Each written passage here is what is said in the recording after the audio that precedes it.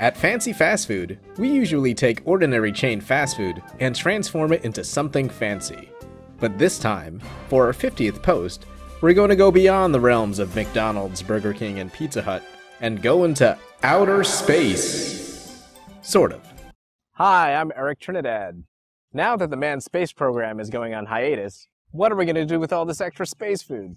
I'm actually here in Greenbelt, Maryland, home of NASA's Goddard Space Flight Center, where I've been invited by some folks at NASA to see what they do here, and to play around with some leftovers they had sent up from the Johnson Space Center in Houston. Let's go check it out. So we all think we know about space food. I mean, who hasn't enjoyed the astronaut ice cream you can get at the gift shop in a science museum?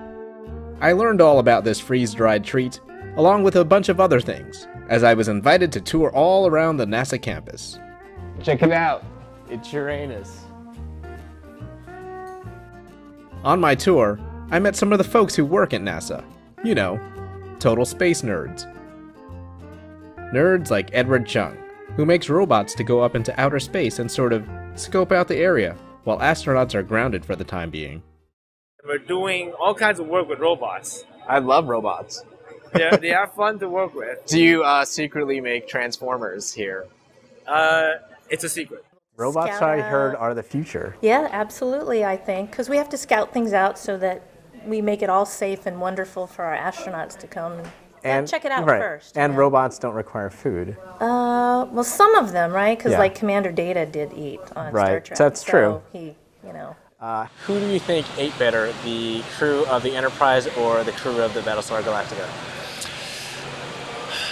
That's a hard one, since I've never actually watched Battlestar Galactica. Wow. Oh, I'm a terrible nerd, Wow. aren't I? It's awful. But not everyone was such a bad nerd. For example, there was Leon Bailey, who runs NASA's big clean room. A clean room is an area that is held primarily free of all contaminants, any dust, small particles, wood, paper products, things like this. So you can prepare food there, or robots. You could prepare food there, also robotics, yes. Yes. If you'll step right this way, I'd be happy to show you. Okay, do we have to put on like contamination? We would have to put on a contamination suit, like a bunny suit. A bunny suit? Yes. That's funny because I actually brought a bunny suit. You did? Yes. Not that kind of bunny suit. But enough about robots and clean rooms. I was at NASA to talk about space food, like the astronaut ice cream, which I discovered isn't even flown into outer space when I sat down with Paul Richards, an actual astronaut. The stuff you buy in the gift shop, that ice cream. That's I love space ice cream. Yeah, that's not. We don't buy that. Why is that? It tastes like chalk. Yeah. I always thought they tasted like Lucky Charms marshmallows. Yeah. They taste like So dehydrated I've never seen that flown. At least when I was there, it wasn't an option. Your taste buds actually change in space, so sometimes the food that you test on the ground that you like, you don't have an affinity for in orbit, and sometimes something you might try somebody else's food that you really didn't care for on the ground, and it tastes pretty good because your body goes through a lot of changes in orbit, and taste buds, the taste sort of changes a bit. Since astronaut ice cream wasn't actually served in space, I had to get a hold of some real space food. Fortunately, I met with Sara Mitchell, who had organized to get me some official NASA food to play with. Right, so since we don't do space food here at Goddard, we contacted the folks down at Johnson Space Center. In Houston. Mm-hmm, and they were kind enough to send you an assortment of things to play with. Right. It comes in English and Russian for the cosmonauts. Right, yes. since they go up there on the ISS and share their space with the Russians. We have asparagus. We have a vegetable quiche.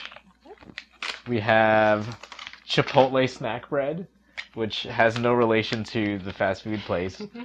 And then, surprisingly enough, they have chicken of the sea in space. Which it's interesting to see. They have a combination of things they've made and also some things that they apparently just source commercially. And there's no Russian on this because nobody makes chicken of the sea like the USA. Okay, what I'm going to do with these ingredients is try to make a souffle, which will have salmon because this is salmon. It's not tuna. It'll be the Nassaman souffle. Yeah. Okay. Preparing the space food wasn't too hard. You just add water and let it hydrate for a bit. like a cup of instant ramen noodles. The trick was to make it fancy, or at least make it look fancy, regardless of how it tastes. Okay, so let's try this thing. Okay, let's see. Okay. It's edible. I don't think it's that bad. It's okay. If we're stuck in space, I suppose I'd eat it. Maybe it's only intended to be eaten in space, because I remember the astronaut was saying his taste buds changed in space. Maybe. There should be a room that we can probably simulate this in, maybe? We'll see what we can do. Cool.